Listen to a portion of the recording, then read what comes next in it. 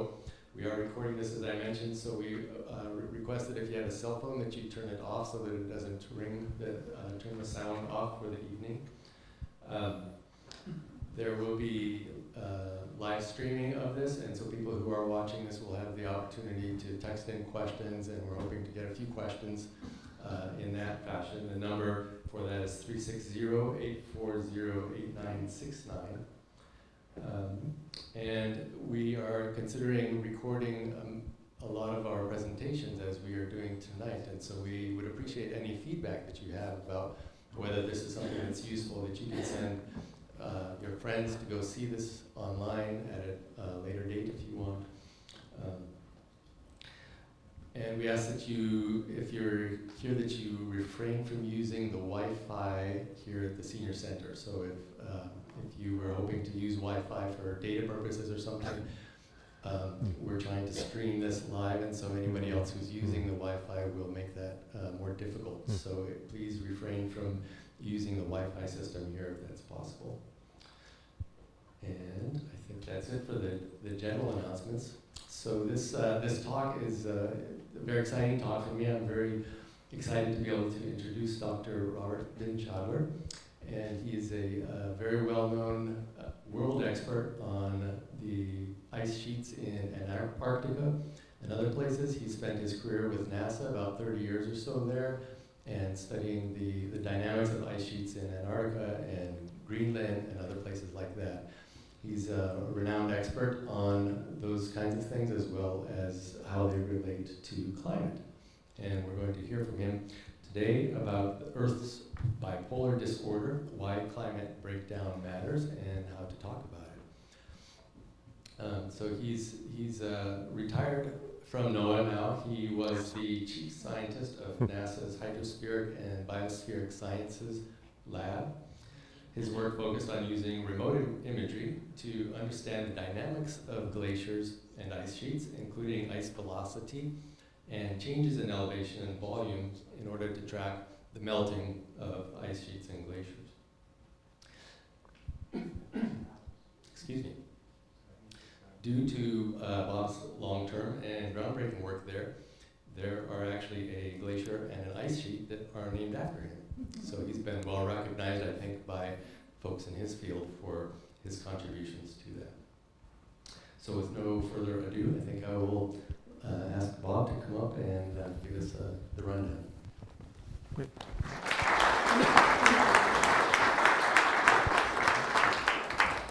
Thanks very much, Roger. It's a pleasure to be here again. I was back, we were checking Bud's calendar, it was September 25th that I was here, and I told you what ice sheets hate. Do you remember what ice sheets hate? Water. Very good. So I've had a good trip already, you remember. And the work I did in polar research really sort of naturally led to a lot of polar researchers being drawn into this much larger issue of climate change. And you'll see sort of how polar research becomes that gateway into global climate change. So whether we wanted to or not, we became part of that discussion, debate, battle, call it what you will. And if that's all I was going to talk about today, I really quite honestly think I'd waste my time and your time just preaching to the choir. So I'll talk about some of the science, yes I will, but I also see you as ambassadors of the message that the scientists are putting out to the public, trying to get the public to understand. And so what I want to do is to present the science in a way that increases your confidence in the validity of the science, so that you have the confidence to engage others you know, and we all know others who are skeptical of that science, or actually just flat out deny the science. If all we do is talk amongst ourselves in our echo chamber, we're really not going to make any progress. So hopefully by the end of this presentation, you'll have more confidence in your own position vis-a-vis climate change science being caused by human use of fossil fuels, and be so confident that you'll engage others. That's my objective in this talk. So I may go kind of fast through some of the science, but I think you probably already know a lot of that already. And hopefully I'll present it in a way that you'll find engaging and maybe open some new avenues of thought. So, apologies to any psychologist. I've abused the term bipolar disorder, but it was just too cute. I couldn't pass it up. And we do have two poles. And the people doing the live streaming, I like to wander around and wave my arms and all. And so I'm doing this with one hand tied behind my back because I have to hold the microphone. And to try to keep me at least within a circle that they can keep me on the screen, I think I'll just keep punching my computer to advance slides. So let me introduce you to the two poles, the Arctic and the Antarctic. You know, they're both cold, they're both bright, but actually there are some very interesting asymmetries between the two. The Arctic is actually an ocean in the central part, where the North Pole is, and it's surrounded by continents. But in the Antarctic, you find just the opposite situation. The big ice sheet, 90% of all the ice on the planet, sits right there where the South Pole is, and it's surrounded by an ocean. And that has some interesting climatic consequences, the fact that the two poles are sort of configured, land and ocean, opposite from each other. The other interesting thing about the poles is that if you look at the 3 places on the planet that are warming faster than any other places, the top 3, 2 of them are in the Arctic, and 1 is in the Antarctic. So the Canadian Arctic, the Siberian Arctic, and the Antarctic Peninsula are the top 3 places warming faster than any other place on the planet. And you may wonder why that is, but hopefully in 5 minutes you'll feel you know why. The other obvious thing about the polar regions is ice is in charge. Ice really rules everything. If you're in the polar regions, you have to consider ice. If you're just studying climate, if you're looking at the land, you're looking at the ocean, you have to worry about the ice. Even if you're looking at the soil, you have to worry about the ice in that soil. If you're some part of the ecosystem, you have to worry about the ice. When the ice is there, when it isn't, when the winters are long, when you have the long winters and when you have the short summers. So in the polar regions, it's all about the ice. But we like to say that what happens in the polar regions doesn't stay in the polar regions. So that polar ice and the changes in that polar ice really do affect the rest of the planet and therefore affect our lives. So even though we may sort of disappear to go off and do our research in the polar regions, what we're doing is actually relevant to the rest of the world. So the disorder, sort of everything going on in the polar regions is all sort of disrupted right now. If you study what I studied for my career, the ice sheets and glaciers there, well, I gave a whole presentation on that back in September about how they're changing in both hemispheres. The Antarctic ice sheet and the Greenland ice sheets are shrinking, they're going faster, they're thinning. A lot's going on those ice sheets that's affecting sea level. But you already heard all about that, so I'm not going to focus on that. But sea ice is the other big component of ice in the polar regions. This is the frozen ocean. This is unlike glaciers and ice sheets that are very thick ice sitting on land. This is the frozen ocean, only a few feet thick, but very extensive and very dynamic, moves around. And I will be talking about sea ice a bit more, because it's a terribly critical part of the climate story. But also permafrost, the soils, they're thawing. And so that's an important change, especially for the people living in the Arctic regions right now. You know, roads are buckling, buildings are slumping, falling over. It really is disrupting their life as permafrost thaws. And you might think, well, that's their problem. But the other consequence, direct consequence of permafrost thawing is the release of a lot of methane, 20 times more powerful greenhouse gas than carbon dioxide. That methane release is a big deal that doesn't stay in the Arctic. And then snowmelt as well is arriving sooner. That isn't just in the polar regions. So I talked about that already. And I think last time I showed this kind of plot that over the course of a few years, maybe a little bit more than a decade, how the Greenland ice sheet is shrinking over time. It grows a little bit during the winter, and it decreases a little bit more than that during the next summer. So it goes up and down. We see an annual cycle, but overall the Greenland ice sheet is shrinking, raising sea level. And that pattern is not uniform over the ice sheet. It is focused in those areas that are very dynamic, where there are fast outlet glaciers. But those of you who were here in September, you remember all that. So let me keep going. If we look at Antarctica, the annual cycle isn't quite so clear there because it's 10 times larger than Greenland. You have a lot of different weather systems all at the same time operating in Antarctica. But the same basic story. It's shrinking over time and contributing to a rise in sea level. We know that story. Oh, but there was a recent paper, just came out last week by Eric Grignot and others, that look at that rate of mass loss. And I thought that was an interesting statistic to put there, that right now it's losing mass about 6 times faster than it did 40 years ago. So we know that the loss of the big ice sheets is accelerating over time. And we know that that's the link between what we see in these ice core records. This is from deep sea cores that we can measure from the types of coral in those cores, how high sea level has been in the past. This is 400,000 years, more than 400,000 years. And it goes up and down with the ice ages. Sea level goes up and down because the ice sheets grow and shrink. And the ice sheets grow and shrink because the climate's getting warmer. So we know these records are tightly coupled with each other. And that was part of, again, the September story that I told.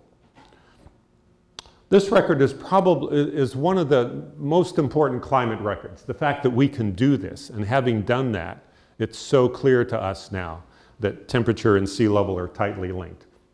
And the link is obviously ice sheets. No other system on the planet changes so much to be responsible for that. But let me move to sea ice now, because as I said, that's an important, equally important element of the polar regions that affects global climate. This is sea ice. These patches of frozen ocean. Sometimes they're very extensive, sometimes they're quite small. The wind and ocean currents move them around, they bang into each other, they sometimes pile up into pressure ridges that are maybe 10, 20, 30, maybe even 50 feet thick. But it's a far more dynamic system. And it's easy with satellites to measure how extensive that ice pack is in the Arctic.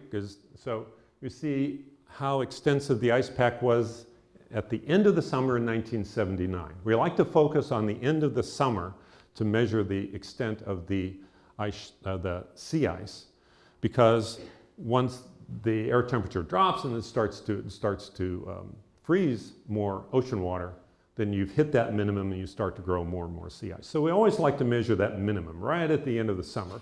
And we do that 1 year after the next, after the next.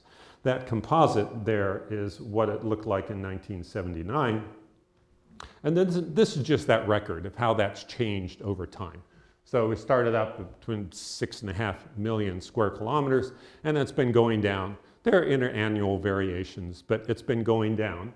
And that composite image in the background there right now is what it looked like at the end of the summer of 2012 when it hit this low point. But the point of showing this is that that purple or magenta box outlines the lowest 12 end of summer extents of sea ice, and they're all in the last 12 years. So we've gone from a state where we have, about between 5 to 7 million square kilometers to a state now where we have more like 3 to 4, 4.5. So it's been almost a complete shift in the state of the Arctic sea ice. Why is that important? It's because of this thing that scientists call the ice albedo feedback. Albedo is just a fancier name for reflectivity, if you will. And as I put in the asterisk here, this is the strongest feedback in the entire climate system, so it matters. And what I mean by feedback system is if you make a change, the consequence of that change is to drive even more of that change. So it's a self-reinforcing process. And I put some numbers up here. So we have the happy sun here shining on the Arctic. It's a good day in the Arctic. And the essence of the ice albedo feedback is the difference in reflectivity between bright ice and dark ocean. So if you have a patch in the Arctic where you have some sea ice and the sun is shining on it, about, what I say here, about 85% of that energy is reflected. About 15% is absorbed. Okay.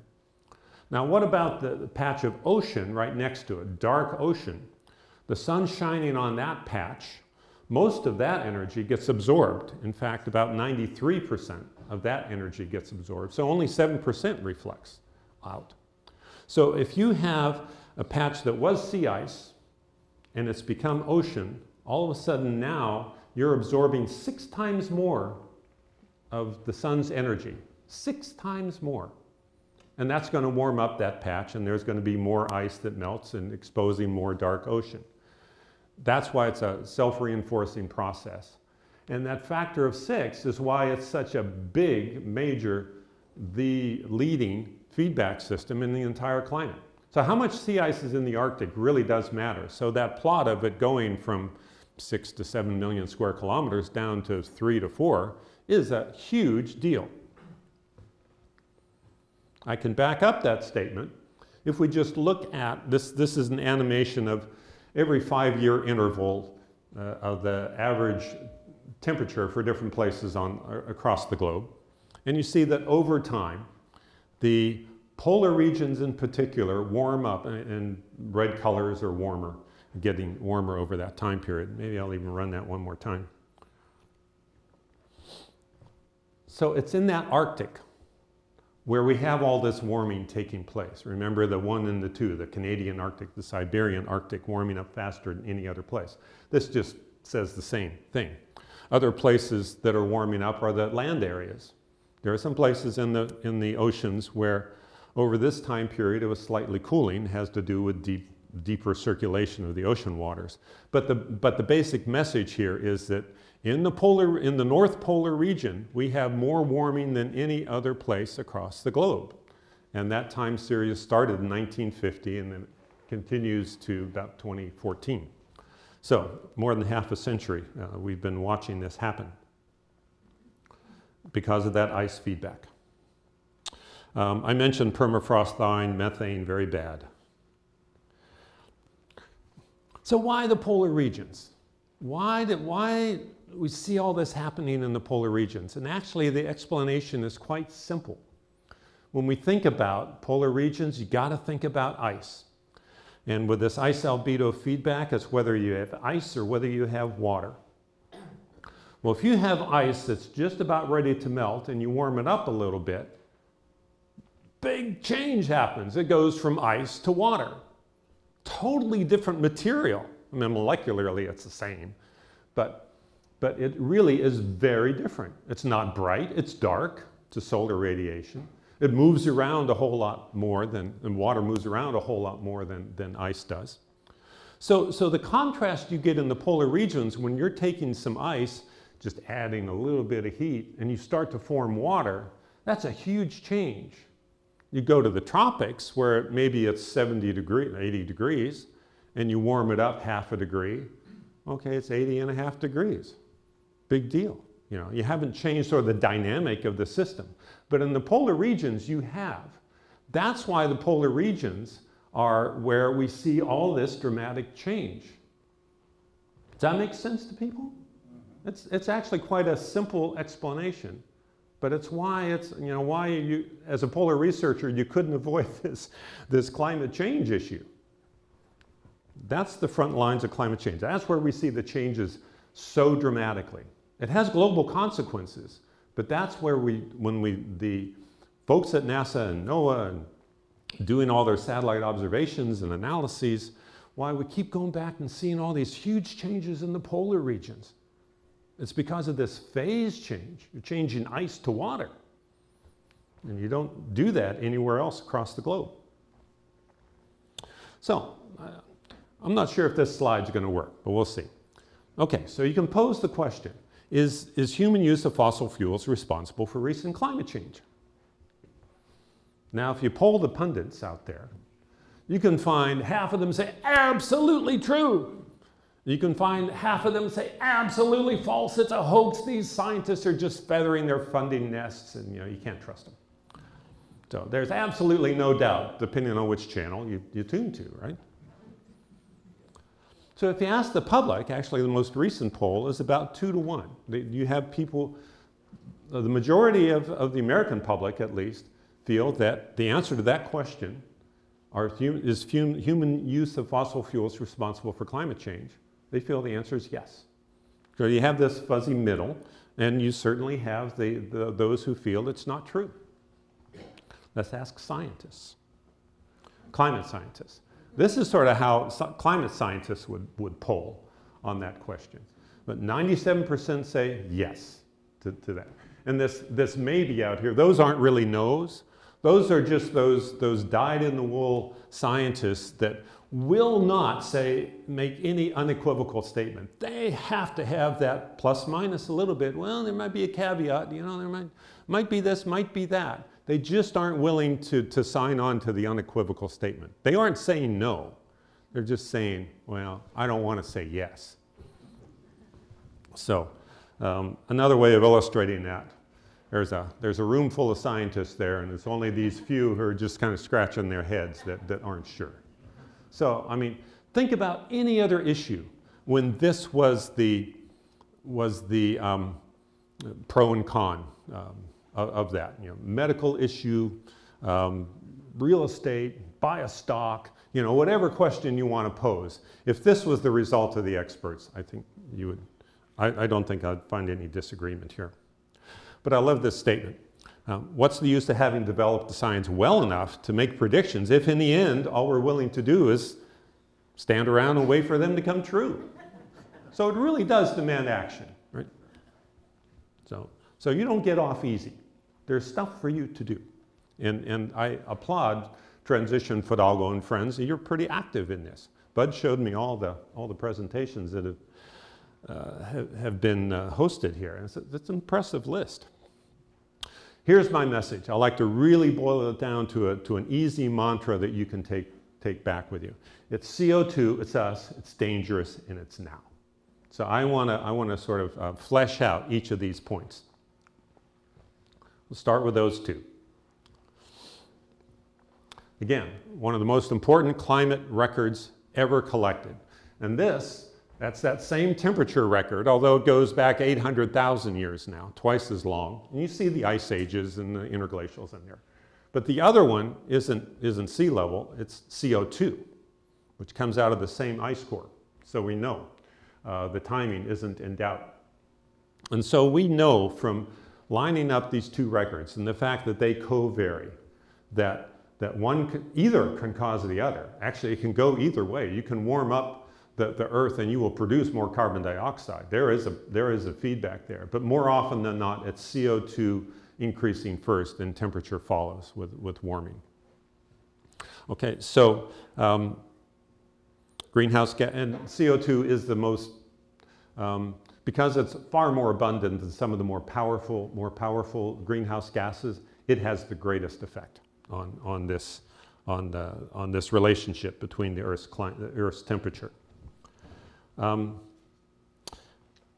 And another way I want to illustrate this is with the first video that I'm going to show. And it starts with a piece of this. And what we're looking at here is CO2 measured in the atmosphere at Mauna Loa Observatory. And it goes up and down.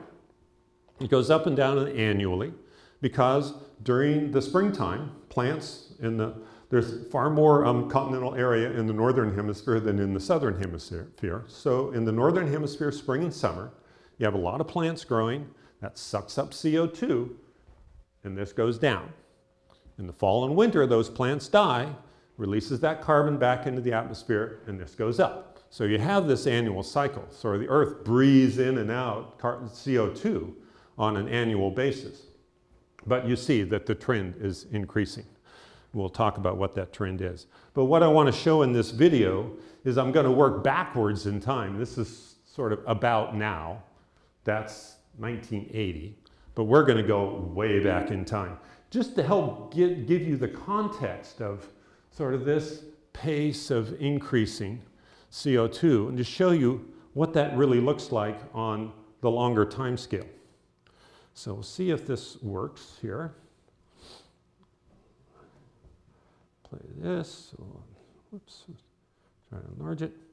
Okay, so here you see this annual cycle. The blue one is South Pole Station, which is out of phase for an interesting reason that maybe I'll mention in passing with another slide. But focused on the red one, that's the one that David Keeling started during the International Geophysical Year at the Mauna Loa Observatory, and his son now continues that record. This probably also is one of the most important fundamental climate records ever collected by people on the planet. So now that's sort of the slide I just showed as the introduction. Now we're going to start pushing more and more data in from the left. And this time axis, we're going back a few more decades. This is when that record at Mauna Loa started. Then we have to go to other data sources. And now we're going back centuries. And this is sort of what the carbon dioxide level was before we started to burn wood and coal and oil and gas. And now we're putting tens of thousands of years into this, jamming this in. So you see how that record here is just getting squashed up along the right edge. And now you have your ice ages in there. Now I have 300,000, 400,000, 600, back to 800,000 years. So it puts all that record, I think, in a really powerful context of you can make any line look steep or shallow depending on how you choose your axes. But if you are careful and honest about your axes, you will get, I think, a better appreciation for the pace of change. That's sort of the final slide. And the fact that for most of this time period, the last million years, give or take, that CO2 has stayed within this envelope. We are so far outside of that envelope. I mean, that's why we say climatically we're in uncharted territory. Okay. Why do I say it's us? Well, there's some arrows with some numbers here, but let me walk through it. Humans, we know how much human activity is, how much carbon dioxide is being produced from human activity, burning fossil fuels, because we buy it, we sell it. And so there's just no doubt about this number. And on an annual basis, it's about 29 gigatons of carbon per year. Nobody can appreciate how large a gigaton of carbon is, but it's a number that we're going to compare with some other numbers.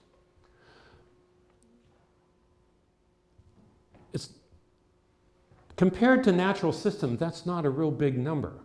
The problem is we're not doing anything to reabsorb any of that carbon. We're pulling that out of these deep reservoirs in the form of coal and oil and gas and releasing it into the atmosphere very quickly. That was sort of the point of that animation.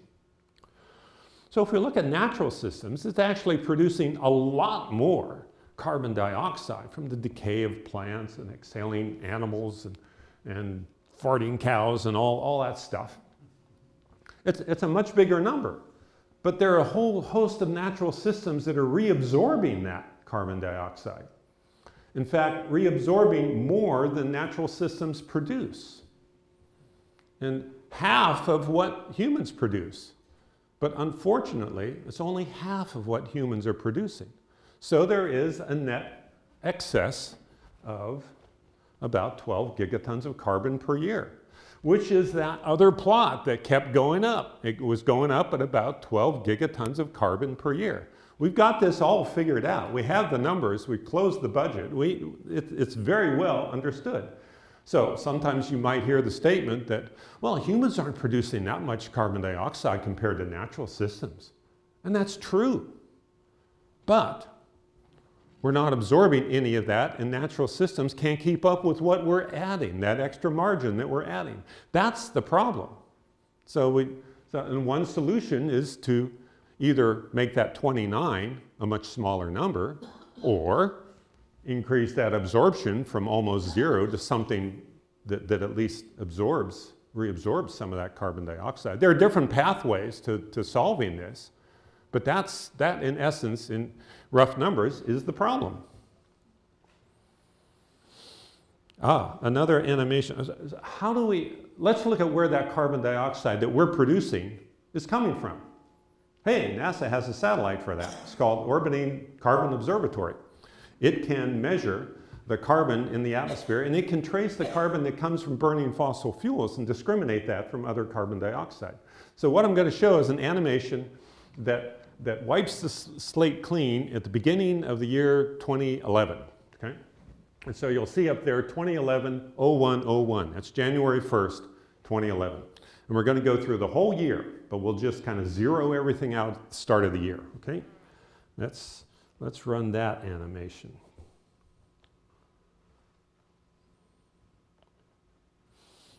And so you can see up here, February, March, April, and you start to see where the carbon dioxide comes from.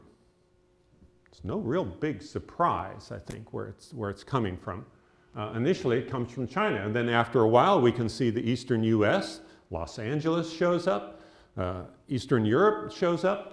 Weather systems moves that around some. You can see it start to diffuse out from the weather system. It stays mostly in the northern hemisphere for almost the entire year, but it does work its way down to the southern hemisphere. That's why the South Pole up squiggly line was out of phase with Mauna Loa. But this is where humans are injecting carbon dioxide into the atmosphere. I just thought it was really fascinating to see where that's coming from. That's the point of that animation. So again, we know, we have the observations, we know what's going on. Okay, let me get back to this thing. And this is just sort of every quarter year I just looked at because I wasn't sure if the animation would work. So by the time we get to December again, you know, it gets cold in China, and you can really see that they turn on the coal-fired power plants. Global warming continues. I won't even take any more time with that. It's dangerous. It's now. Why do I say that? I like lists. You know, top 3, top 2.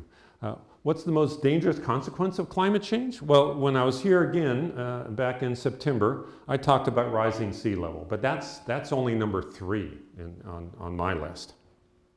It's fairly gradual, it's happening slowly, and it's easier to adapt to. I was really pleased to see that on your agenda later this month, you're going to have a talk on ocean acidification. That's my number 2. Almost half of the world's population gets their food from the oceans. The oceans really matter. And if you're going to start fouling up the chemistry and disrupting the ecosystems in the ocean, there's going to be some serious consequences of that. And I'm sure that, is it Beverly? Is it? Brooke will talk all about that, so I won't say any more. Number 1 on my list is this one. This is where it hurts. This is where people are dying. This is really where the rubber meets the road. Number 1, without any question in my mind, is the fact that the consequence of this is more frequent extreme weather events. And we see this on the national news every night. You know, I don't want to get ahead of myself. This is a slide that I used to show. It's actually from the insurance industry that tracked from 1950 on to, it's kind of out of date. It only goes up to the end of last century. The cost on a per year basis of extreme weather events, so the droughts, the snowstorms, the hurricanes, intense rainfall, all those kinds of intense weather patterns, and what the economic cost was, and what the insured portion of that was, which isn't a large number, it isn't a large percentage of it. And you see it going up, and you see my big green arrow on the far right. that now that we're in this century, it's even higher. So I did a really crappy job here, but what I took was information from another insurance company that allowed me to extend this, and I sort of fiddled with PowerPoint and stretched and shrunk and stretched things so that these two are on the same time scale and cost scale. So you see where we're headed. We see where we are.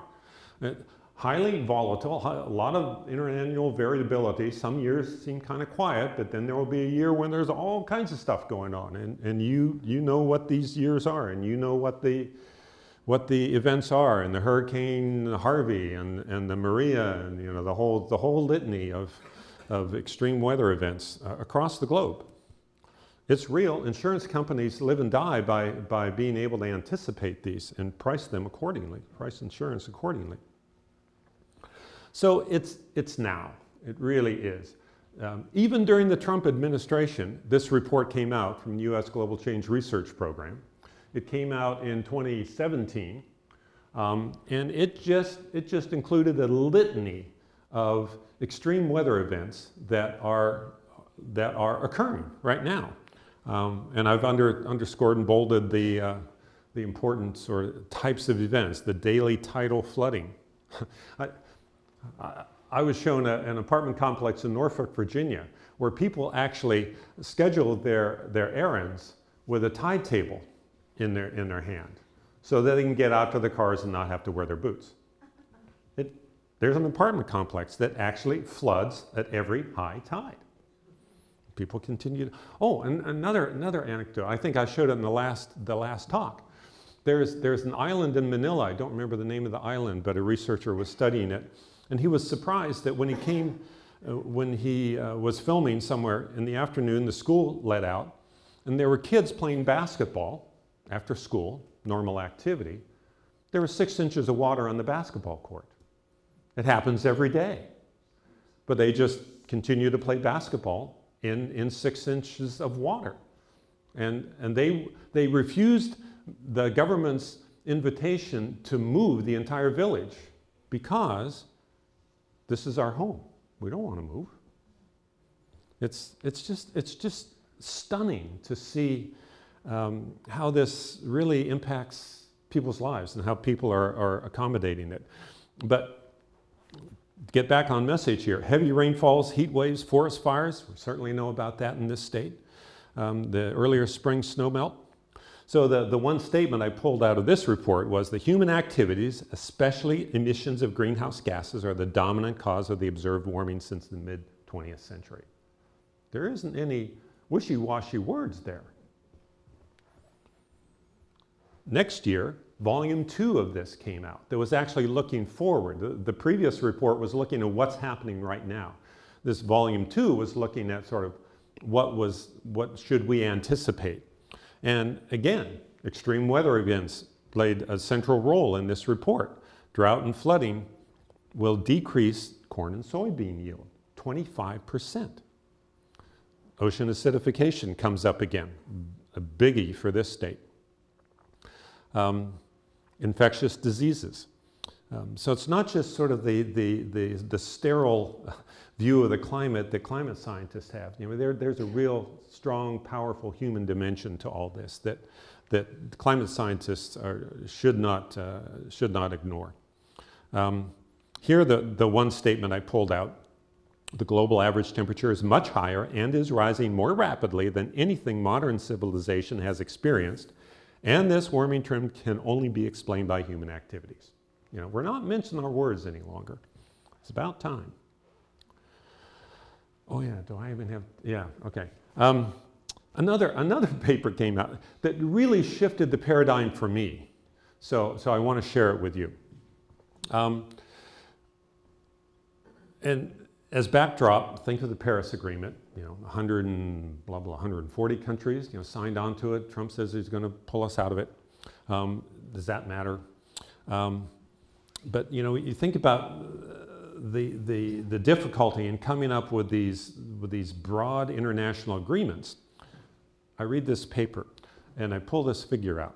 What this paper did was say, okay, we have climate models, So we can say, okay, if we increase carbon dioxide a certain amount, what is the climate going to do? Okay, got that. Now I've got economic models. Okay, for a climate that does this, how is the economy of a given country going to respond to that? What's it going to do to their GDP? Is it going to go up? Is it going to go down? What sectors are going to benefit? Which ones are going to be disadvantaged? And they can put a cost, a societal cost of change to that. They can put a dollar number on. And so they calculated this on a country by country basis. For every ton of carbon added to the atmosphere, what is the societal cost to the economy of each of these countries? And they plotted it. So what we have here on this scale is how much of the global emissions is any country responsible for. Okay, China is emitting more global carbon than any other country, 30%. The US is in here at 15%. That's sort of where you are on this plot, right or left. The size of the circle is how large your gross domestic product, your GDP, is. Okay? So we have some big circles. Those are the big, powerful economies. Now, where you are vertically on this axis is what share of, okay, there's a global cost in adding another ton of carbon to the atmosphere, an economic cost. And so there's a global total of that. Your share of that global total is where your country is placed vertically on this. So actually India is responsible for, of the global cost, societal cost, economic cost of increasing carbon, India is going to suffer a third of that, just that one country alone, because they're way up high on this. Saudi Arabia actually is fairly high, but a small economy, so it's smaller. And then the shade of the color is you divide by the number of people in that country. So India isn't quite as red as the US because there are a whole lot more people in India than there is in the US. So there's a whole bunch of information on this plot.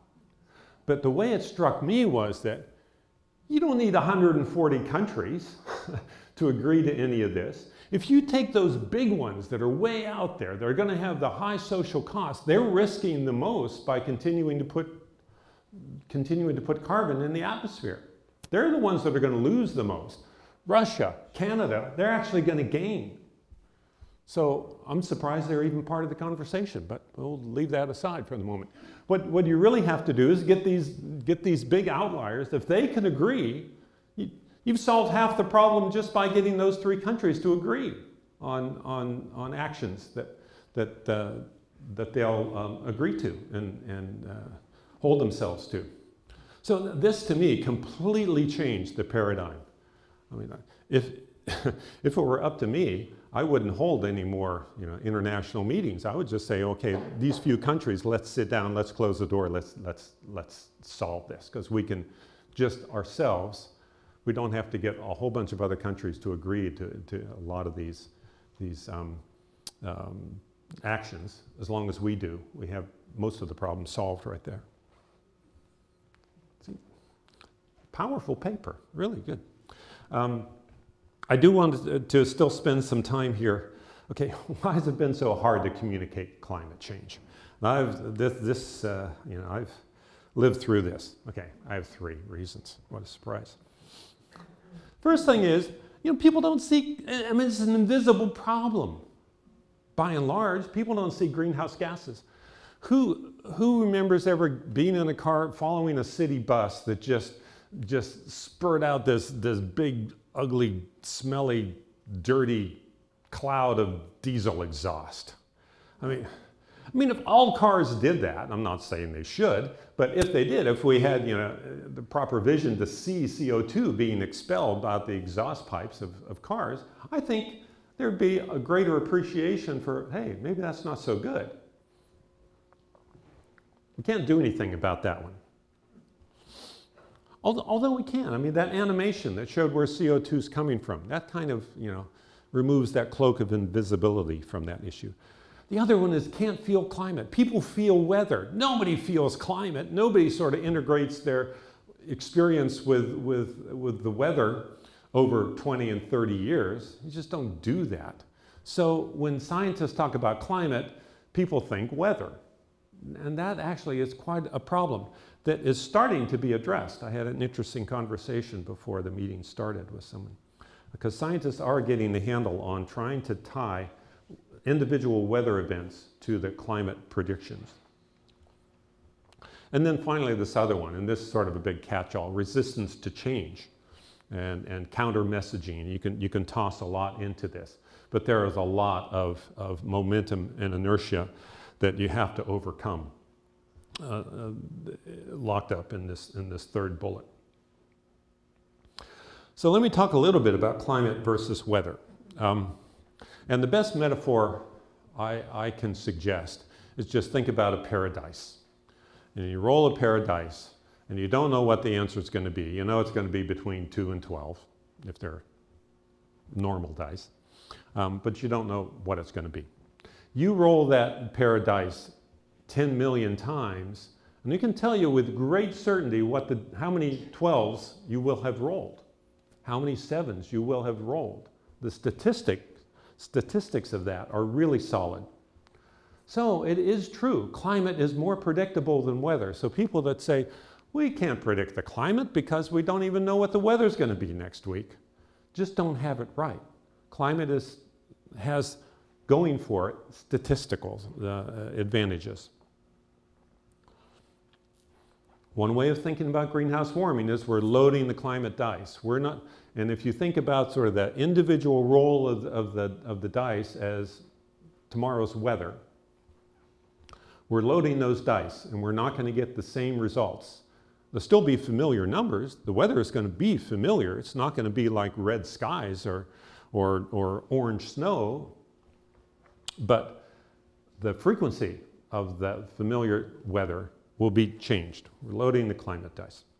So weather is still going to be hard to predict and still going to be variable, but we can think about climate as changing the sort of the probabilities of what numbers we get, how many, how often we get certain numbers. So that I think is a useful way of thinking about climate versus weather. I'm going to go past these two. And we can show it in the data. So here, what I'm going to show are the compilations of, in the US, every day in the summer for every weather station compared with what the average would be for that weather station on that day in the summer. And I'm going to take 10-year chunks of this. So we're looking at a whole bunch of numbers.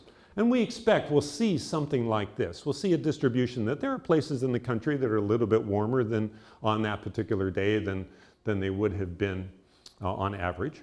Some places that will be much warmer. Some places that will be much colder, but fewer of those way out there on the extremes. We expect this kind of distribution. We'll get to that later. So here are the data from 1950 to 1960. Tens of thousands of data in this. And we see, okay, statistics kind of holds true. 1960 to 1970, not changing too much. 70 to 80, still not changing too much. 80 to 90, start to get a sense of some changes. 90 to 2000, it's getting broader and it's shifting to the right.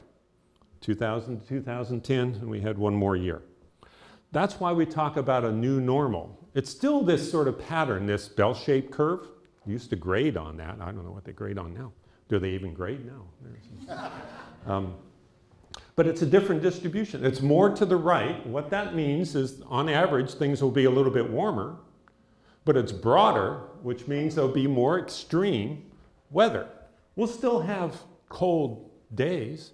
We still have days like most of the country is experiencing. When I heard 75 or 80% of the US is going to have temperatures below freezing. That fits. It's not going to be that common, but it will happen. So we see this in the data. Here's another metaphor. I'm just tossing out different ways that different sort of familiar arguments that you might find useful in your conversations that I know you're going to have now with those skeptics and deniers. Think about sort of a climate on steroids, if you will. A baseball player takes steroids. Their statistical performance will improve. It will change. They will hit more home runs. The problem is you can never point to a particular home run and say that was because they took steroids. So that's the same difficulty with trying to tie individual weather events and climate. Very, very similar. Okay, here's sort of the getting to the end here. Why? Why should warmer climate cause more extreme weather events? I mean, ultimately, if you keep saying this, you're not going to be very convincing unless you can give a common sense answer as to why this would be the case. All climate models produce this result. Here's a really simple answer. Heat is energy. If we're going to warm the climate up, it's going to have more energy. And the way a climate system expresses itself is through weather. Climate is just the adding up of a whole bunch of weather. So if you're going to warm the climate, you have to have more extreme weather events. You have to have, because you have a more energetic system. You're stirring the pot. You're giving it steroids. It's really that simple. Think about Halloween. Okay, here we have our little climate models, you know, running around with their paper bags and their costumes on. And they come back with a bag of candy. There's energy in that. It's sugar energy. It's not heat energy, but it's energy. And for those bad parents that let their kids eat half that bag of candy, they have extreme weather events happen in their house, guaranteed. It's a useful metaphor to explain why a warmer climate is a bad thing. It's not that half degree. Okay, that's going to change things in the polar regions. There will be consequences. But the really important ramification of that for the human element on this planet is more extreme weather events. We have tailored our lives to be fairly sensitive to those weather events. We live right next to the coast. You know, or the river, yeah, you know we are. Let me give a more scientific-y answer to that. Although that should suffice. But because we're experiencing this polar vortex, let me tell you how that fits into all this. If we think about the globe and the fact that, okay, it's spinning and the tropical areas warm up the air and it sinks in the polar regions, and so we have the atmosphere circulating around the globe, right? And it circulates in latitudinal bands. We have the easterlies that are in the tropics, the trade winds, and we have the westerlies. You know, our weather comes from the Pacific Ocean, doesn't come from Chicago. And the reason we have those bands is because of the temperature difference between the tropical air and the polar air, the cold polar air. So we have this zonal flow, and that temperature difference keeps that air circulating in sort of this band of latitudes. Okay, that's sort of the norm. Okay, so now we're going to look down on the North Pole, and we see that circulation. Okay. Well, color in that particular figure is elevation, and the reason I show that figure is that this nice circulation of air from west to east hits Greenland. Greenland is this big thing that gets in the way of the jet stream. It's that high that it interferes with the jet stream. The jet stream has to get over or around Greenland. It's really energy intensive to try to go over it, so it goes around it. That's where the wiggles in the jet stream come from. It's because of Greenland, because Greenland's this big ice sheet, high elevation, 10,000 feet in the middle of Greenland. That's where the wiggles and jet stream come from. But now, remember that we had that shrinking sea ice, and the polar region, the North Polar region, the Arctic, is getting warmer than anywhere else on the planet. So that temperature difference that's driving this zonal flow that's trying to constrain the jet stream is getting weaker because that temperature difference is getting weaker. So the jet stream can wander latitudinally, farther north, farther south, a lot more often than it could before. That's the polar vortex. That's why half the country is experiencing freezing temperatures. Because that cold, when they show you on the weather map, oh, here comes the Arctic air. It's going way down, Midwest, it's past St. Louis, it's going to reach Natchez, Mississippi. It's because we're in this new normal, this orange state, where that jet stream can wander far more. In the Arctic, they're getting really warm weather out of that. It works both ways, but it disrupts the climate that we want to have. No, I live in Washington State, and I want the climate to be Washington State climate. I don't want California's climate, and I don't want Alaska's climate. I want Washington's climate. Well, this is stirring it all up. It's that new normal. It's that direct result of polar amplification, which is that darn sea ice, which is which is melting because of the warming, which is the whole climate system. Apologies if I go over, but I'm on a roll now. Okay. Change. Just that word. If I say change, how do you react? On a visceral human level, how do you react? You don't want to do that. No, I'm not going to change. You can't tell me to change. It's stressful for most of us, and we're going to meet it with resistance. Scientists, bless their hearts, I'm one of them, we message really poorly, and we don't always, my wife tells me all the time, I don't always choose the best words to communicate. Change was probably a really bad word. Global warming was probably a really bad term to use. Hey, but change can be good. It's not always a bad word. It sometimes can be a good thing. If I could only show one slide for this whole talk, this is the slide that I would show. Okay, so you got me up there, talking about climate change. So this guy stands up in the audience and says, what if it's all a big hoax and we create a better world for nothing? I mean, humor has enormous effectiveness in talking to people who have sort of a disinclination to hear you. So I love that. So it's probably change. We can do better. We can maybe scrub that from our dictionary and put in improve, because that's really what we're talking about. We're really talking about improving the planet for ourselves. It's all selfish. I am so tired of hearing people say we can't respond to climate change because it's going to cost money and jobs. It's been said so many times that people think it's true. It's not true. It never was true. It will never be true. The cost, if we consider the cost in terms of dirtier air, dirtier water, the cost of not responding to climate change is so much greater than the cost of responding to it.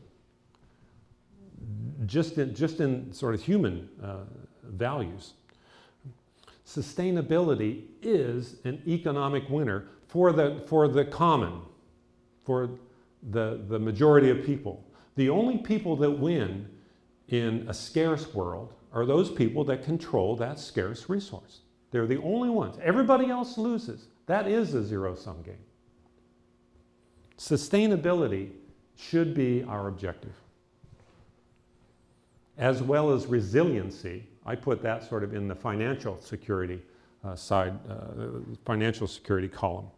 Being resilient helps us avoid sort of the need for costly, interjections or actions on a shorter time scale. The more resilient we can be, the more financially secure we'll be as well. And so that's really sort of drawing to the close. The key points from this most recent report from the IPCC, I'm sure you're all aware of it. You know, they're just increasing the intensity of their messaging, you know, down there are various pathways to avoid this 1.5 degrees Celsius warming, or to avoid the 2 degrees Celsius warming. But there are various ways to do that. As I pointed out, we can just reduce our emissions, we can increase our absorptions. There are which countries we talk to, which countries we make agreements with. But you know, I was surprised. They put this 12-year timeline on this. But that's because the atmosphere already has enough carbon dioxide in it that once it equilibrates, we'll be almost to the 1.5 degrees Celsius there. So we really can't put much more into the bank there. We're just about at the limit. That's what they're saying. I'll go past that one. So it's time to close up and see if you have questions. So the polar regions really are a key piece of this. And the fact that ice sheets are shrinking and raising sea level is part of the fact that Greenland is so big and forces the jet stream to wander the way it does.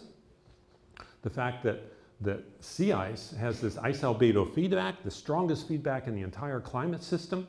It's warming the polar regions. It's helping to cause the jet stream to wander more north and south.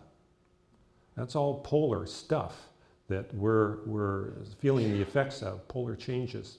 The consequences are multiple and global. This is your mantra to take home with you. It's us, it's CO2, it's us, it's dangerous, and it's now.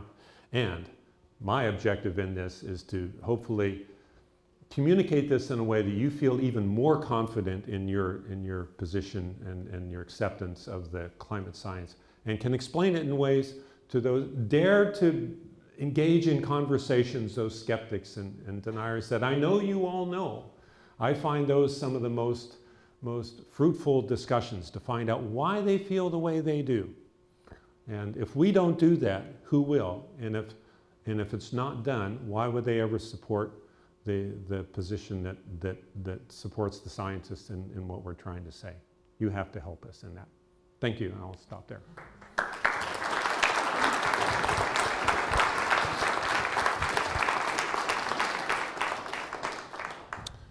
So I think the deal here is that I have to give up this microphone. Is that right? Yes. We're going to run it around. Okay. So oh yeah, that's right. We are going to use, we're using 2 mics, one for the room and one for the online audience as well. Switched on. It is. Can you hear it? Okay. So we're going to have the opportunity to ask some questions of Dr. Bindschadler, and we're going to start with questions in the room, and we'll do some alternating if there are questions online as well. So we've got a hand right here. What are some ways that we could increase absorption of CO2? Plant trees, compost, put less in landfills. I don't like geoengineering solutions. They leave me pretty, more than jittery, just flat out terrified. I don't think that's a good path. But so those would be, top of my list. Yeah, thanks for the question. Okay, was there a question online? We have an online question that says, what do you think will happen now that Brazil is run by a president who wishes to cut down the Amazon forest?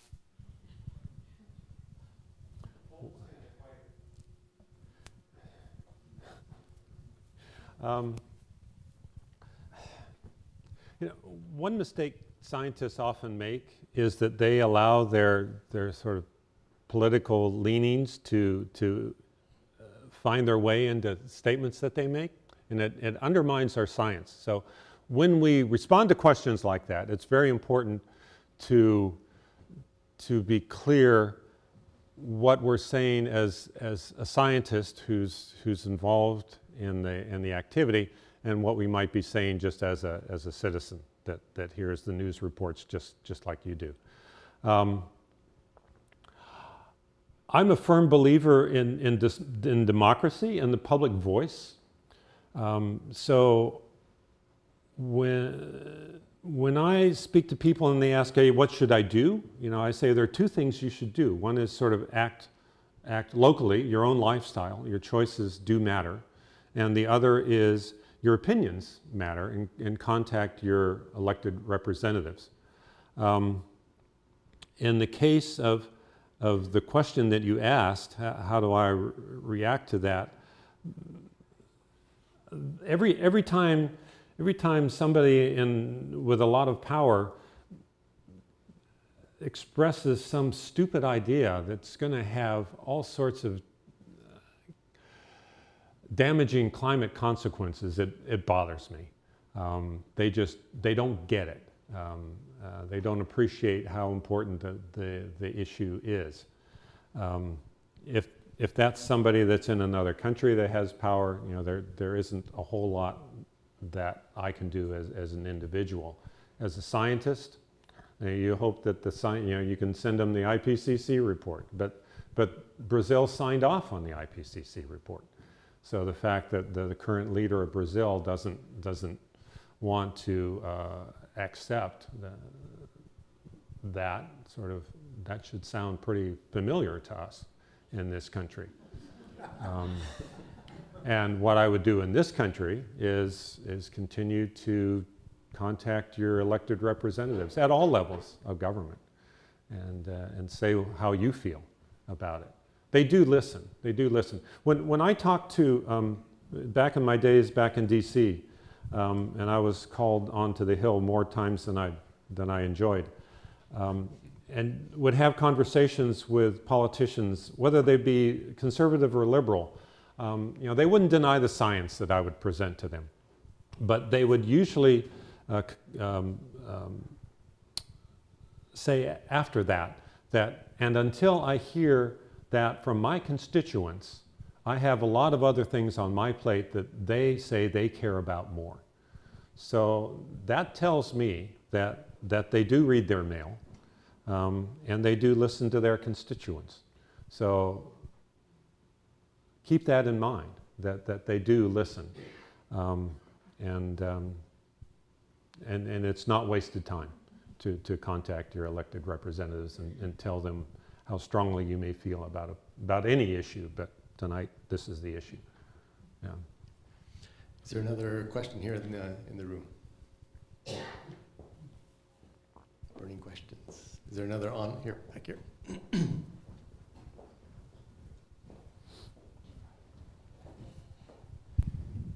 Yes, I just wondered if the most recent IPCC report, does it, on that 12-year timeline, does it give any sea level rise projections if that goal is not achieved?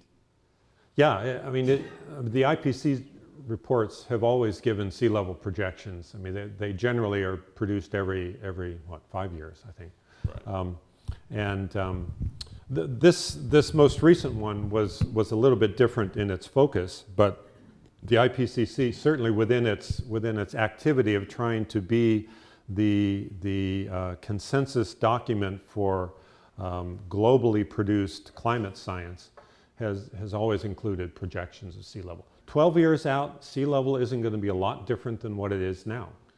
The ballpark numbers I usually toss around is it will be a foot higher by the middle of this century and another 2 feet on top of that by the end of this century. And of course it varies regionally depending on whether you're tectonically going up or down at the shore. But for Washington State, it's not going to be that much different in 12 years. So it's not really about sea level. That's why sea level isn't the #1 issue. It's, if you read the report, the damage is going to be more frequent extreme weather events. That's the front line. That's where I think all of our attention really needs to be. That and ocean acidification.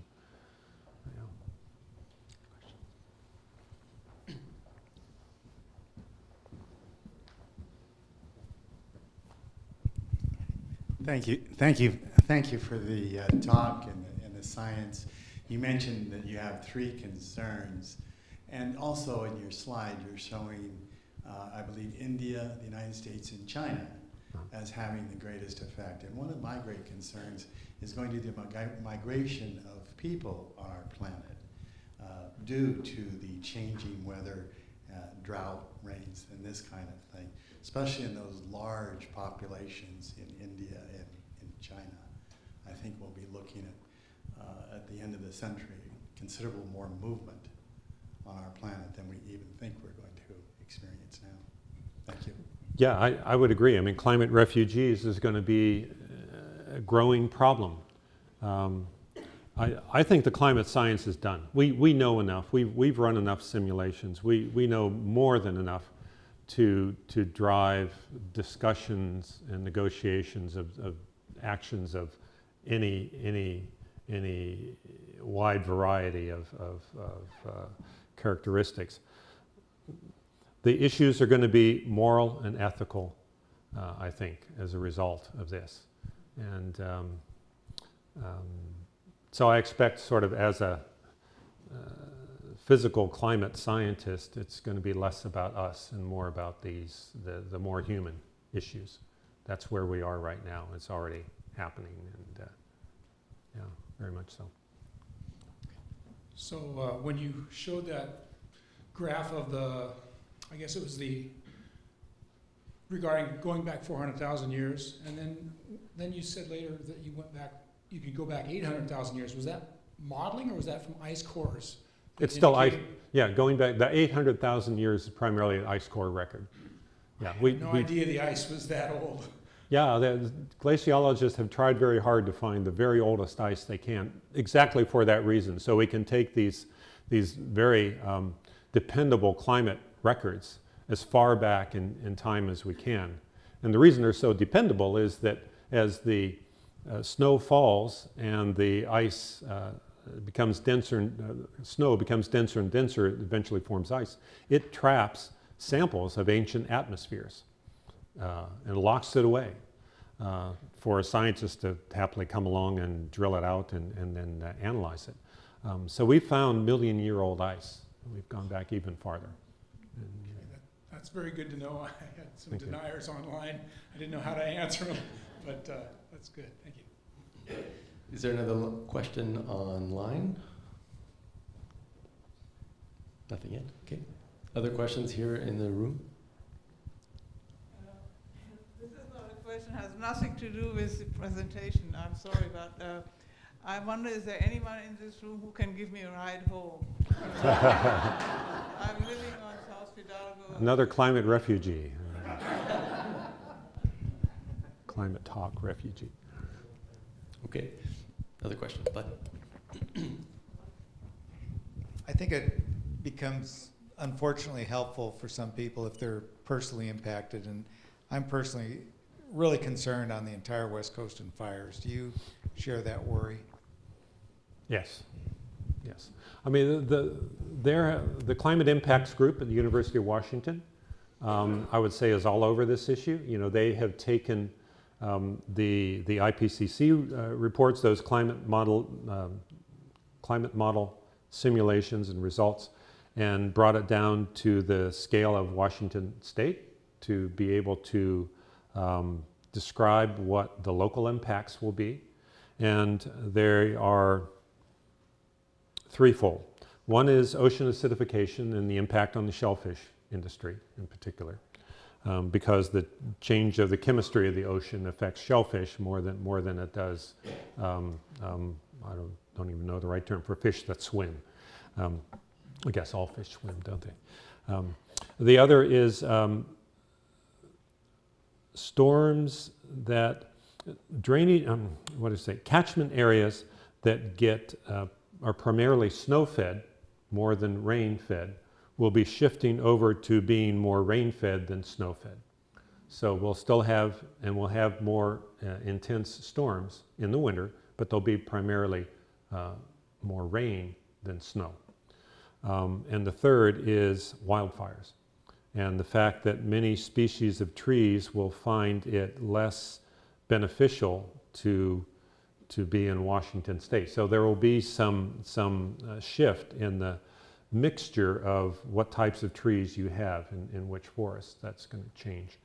And those that aren't being, that are finding themselves disadvantaged will probably be adding more fuel for increased wildfires. I mean, that's what we're going to see here in Washington State, principally those three things: more rain than snow, and which has, you know, ecological effects, ocean acidification, and the wildfires. Yeah. I think we have time for one more quick question, if there's anything left. Okay. Well, I want to thank Dr. Bindschadler immensely for his very informative and for me, it was very interesting and exciting talk for us, and really challenging us as a community to take this on and do something about it. So I guess that would be my last question for you. Since you like lists, what are the top 3 things that Transition Fidalgo and this community can work on in terms of addressing these kinds of issues? Wow, I thought I was going to get away with it. Number 1 would be do what I hope you're inspired to do after this, is have those discussions with people who may have honest concerns and skeptical views about some of what they hear. You will be a trusted source for them. They trust you more than they would trust me because they know you. So that would be the first thing. And if Transition Fidalgo and Friends can somehow facilitate that kind of increased discussion, all for the good. I think you would feel good about it too, and that will have some impact. And then I would say maybe facilitate individual members to do some more contacting of your elected representatives. Invite them to some of your meetings, perhaps. Host a town hall, you know, something like that. I think you obviously have some impact in your community, so leverage that to reach out to more people, and not just people, you know, the preacher and the choir. You know, that's yeah, reach out. Cool. Well, thank you very much. So let's give him a big round of applause.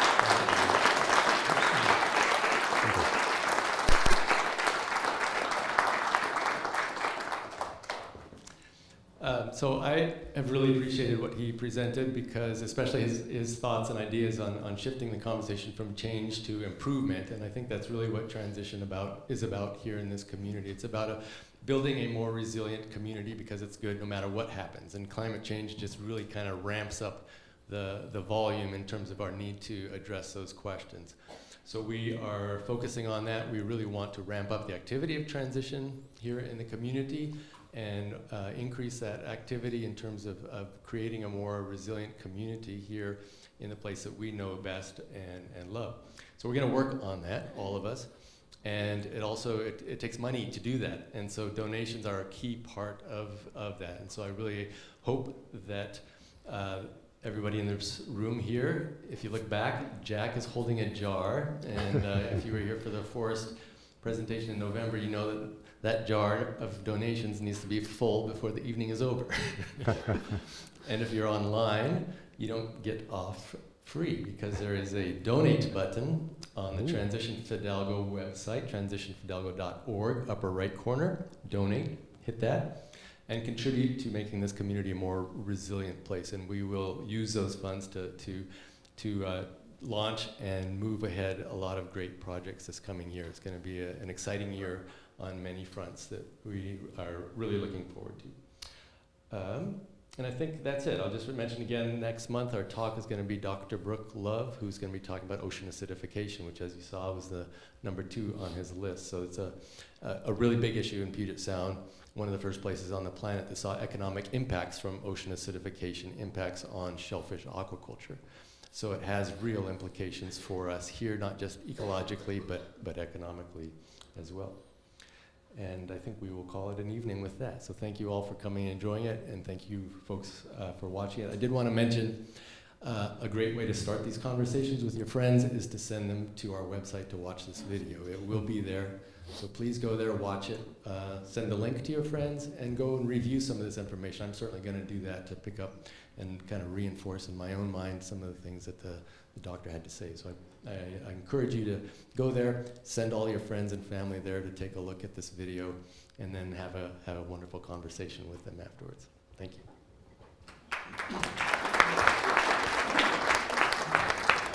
That was wonderful. Oh, thank you. Thank you. I love some of your analogies. Really well done. And I think it worked quite well, despite a really patchy internet.